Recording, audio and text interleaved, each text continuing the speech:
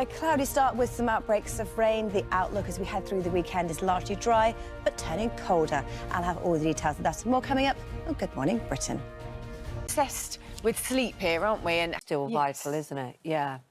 Oh, it gives us more in a particularly dry February, isn't it? Concern about the lack of rain. I know, and actually, a year ago, we had a whole week where we had 3 named storms back-to-back. This is the kind of time of year we need our rainfall. We get most of our rain in the winter to top up the reservoirs, top up the river levels, and we just haven't had it. And actually, it's been really dry. So I've got a map from the Met Office, and this will show how dry it has been. Everywhere that's very brown is where we've had way below average rainfall. Anywhere that's sort of in the blue colours where we've had above average. The whole of the UK has seen below average rainfall so far this month.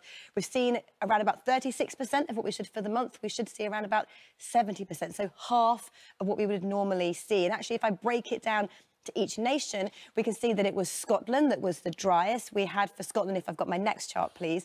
Scotland was the driest location, one of the wettest locations with 65% of our rainfall so far.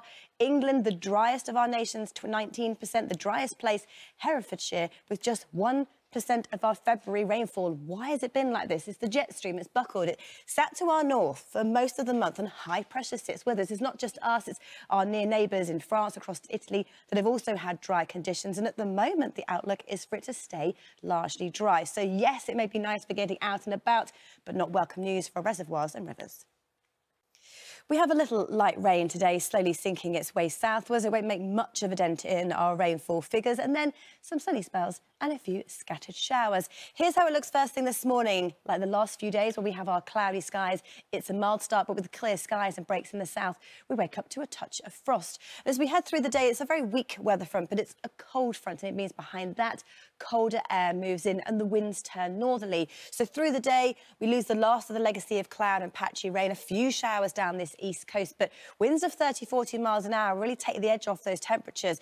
Up to 11 or 12 degrees, so a little bit higher than yesterday. But I think with a northerly wind, it will actually feel that bit colder, particularly along those eastern coasts. This evening and overnight tonight, the skies are clear, so a cold, frosty, but at least sunny start to our Saturday. And Saturday is the driest and sunniest day of the weekend. A few showers around in the east, decent spells of sunshine, temperatures sitting where they should be for the time of year. Sunday stays largely dry, but also pretty cloudy. Well, February has been largely dry and there isn't much rain in the forecast, so that isn't welcome news for the farmers, I'm sure, but welcome news if you have outdoor plans.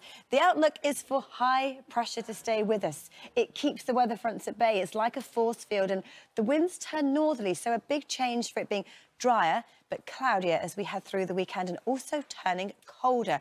Here's how it looks though for today. At the moment, we've got a band of rain sinking southwards, then the sunshine shows its hand, but it will be fairly windy. So first thing this morning, whether you have clear or cloud, makes a huge difference to our temperatures. In the south with clear skies for some of the night, we had temperatures just below freezing, so a frosty start to the day needs to scrape those windscreens. Further north, it's a cloudy start and mild with outbreaks of rain. This rain is a weather front. It's a cold front. As it slips its way southwards, it pushes away the last of these cloudy, grey, grim conditions and allows sunshine to return. But the sunshine also joined with this northerly wind, 30-40 miles an hour along this eastern coast, where it's set to feel chilly. So 8-9 degrees, but it will feel much colder than that. So let's see how things pan out as we head through the next 7 days. We'll look at our trend across the north of the UK. So Scotland, Northern Ireland, northern areas of England. The big thing is that temperatures sit around about, if not below average, but with the return of some nighttime frost. How likely are we to see wet weather through the next 7 days across the north? We have our band of rain and showers today, but then the outlook actually is largely dry, if not fairly cloudy. Fortunes further south for England and Wales for the next 7 days. Again, the same fate with our temperature. The outlook remains chilly with those nighttime frosts around. And then percentage chance of rainfall. How likely are we to see wet weather? February has been dry and it stays dry. The outlook largely dry. A few showers through eastern areas today, but plenty of dry weather continues.